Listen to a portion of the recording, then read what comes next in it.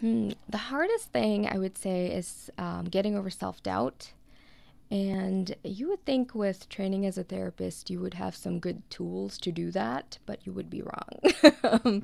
I think it's just hard to sit at the computer and I just shut off that internal critic that's like, nobody's going to find that joke funny, or, oh my God, you're a writer and you wrote the blandest sentence in the history of the universe. Like, you just have to say, okay, it's fine. I give myself permission to mess up and be unoriginal and cliche, and I'll go back and fix it. And that's what revisions are for. That's still the hardest part for me.